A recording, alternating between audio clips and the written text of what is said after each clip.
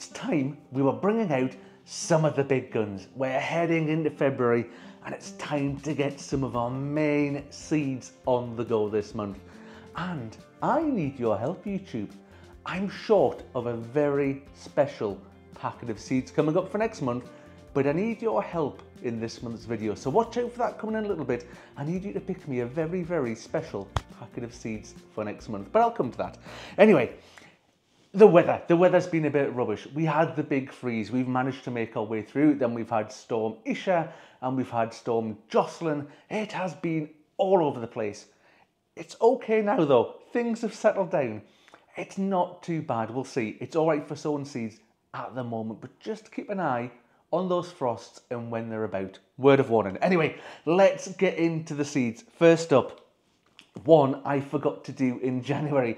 I found this packet of seeds here. This is my basket of fire chilies. And that is one thing to say, it is not too late to start sowing chili seeds.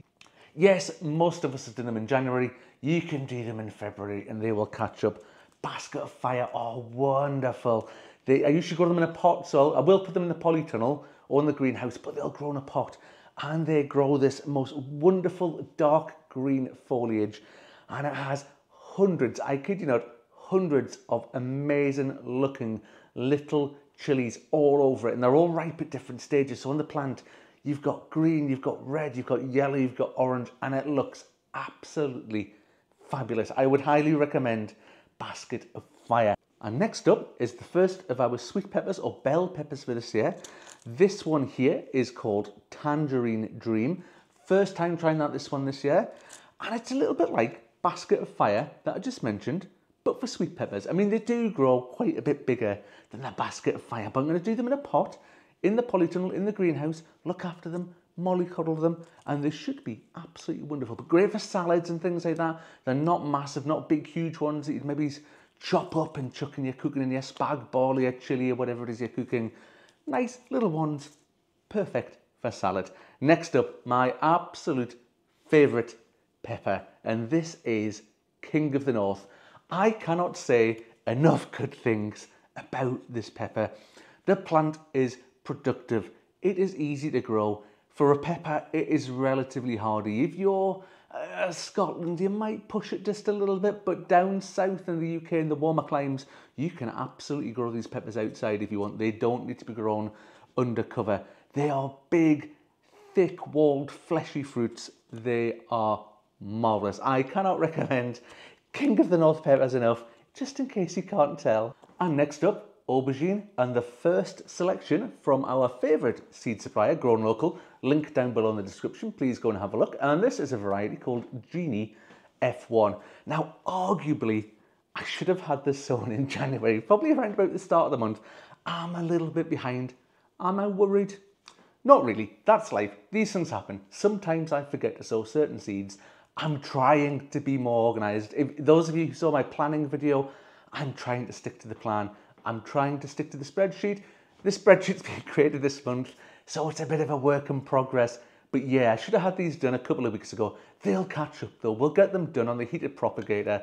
We'll get them going. We'll get them on the grow light. And I'm sure they will catch up in no time whatsoever.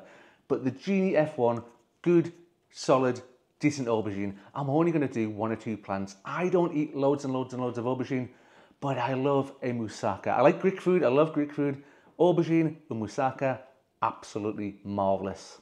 And next for this month is kohlrabi. And as always, and like I say about a lot of these things, it's more often than not all about finding the right variety. And as you can see from this rather tattered seeds packet, I have used these seeds before many, many times, and they are brilliant. This is a variety from DT Brown, and it is called Cossack F1. It is a green kohlrabi. It's not a purple one, it's a green one. It is brilliant. One of the main problems with kohlrabi is if you leave it too long, it goes this horrible, grainy, tough, woody texture.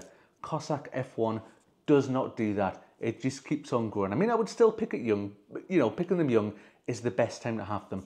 2 ways I like my kohlrabi. One is in a mash. It's a bit like turnip. You know, it's lovely. Mash it, boil it, mash it, have it like that. The other thing I like to do, raw, sliced really thinly in a salad.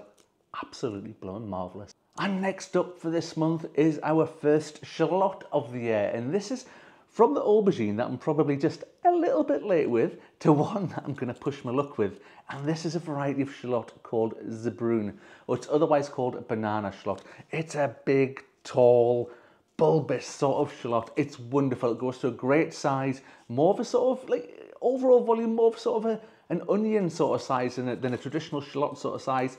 Grow them from seed, absolutely wonderful. They're probably, you know, it says March on the packet.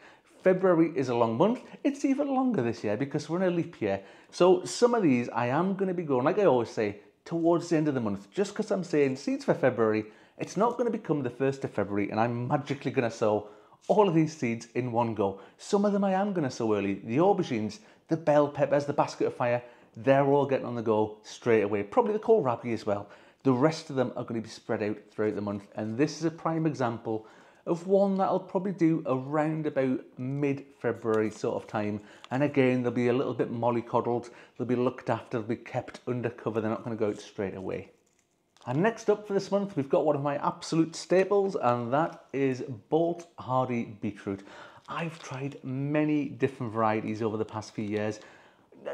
I must admit, they're all pretty much good, but this one, Bolt Hardy beetroot, absolutely solid, rock solid, top performer, year after year. And like the name suggests, it is Bolt Hardy. It's resistant to bolting, which is brilliant. Once the sun does actually come out here in Scotland and it warms up, it's resistant to bolting and you'll get a brilliant crop from it. Plus, you get absolutely bajillions of seeds for hardly any money whatsoever.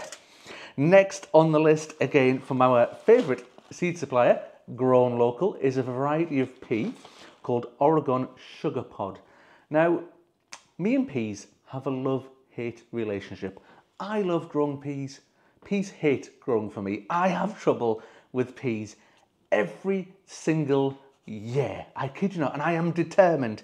This is the year we are going to have the most spectacular crop of peas you have ever seen on a YouTube video. So be sure to come back around about summertime just to see whether that's actually worked out or not. Anyway, I'm maybe pushing my luck a little bit again with these ones. They're quite early for peas again, probably more towards the end of the month, but I'm determined to get a good crop of peas this year. Now let me take you forward in time, right to the very end of February. I mentioned it was a leap year, and we've got the 29th of February coming up, and that is when I'm going to be sowing these seeds, and this is where I need your help. Now, most of my tomatoes, because we're up here in Scotland, are going to be done next month in March, but I'm brought two of them forward.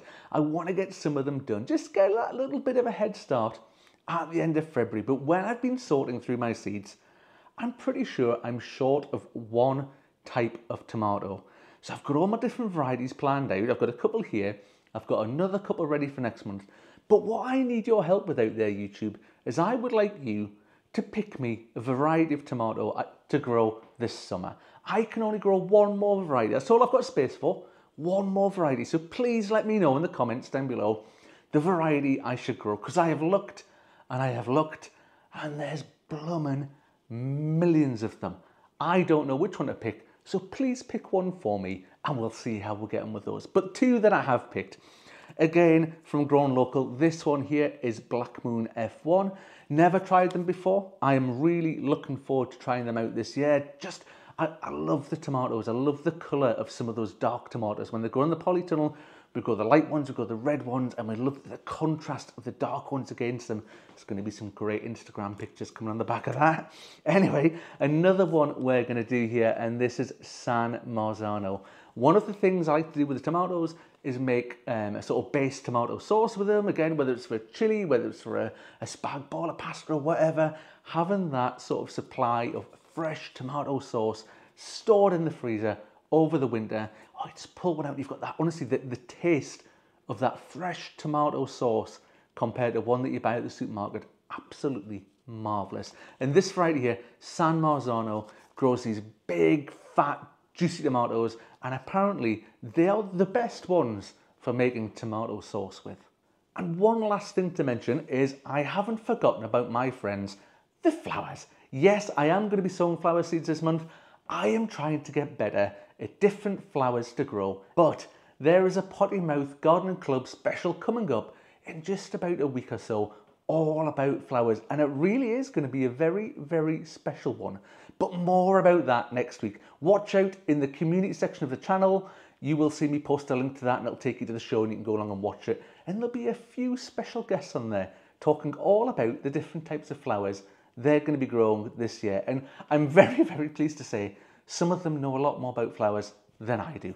But anyway, that's me done for this video. Thank you very much for watching, folks, and I'll see you on the next one. Bye for now.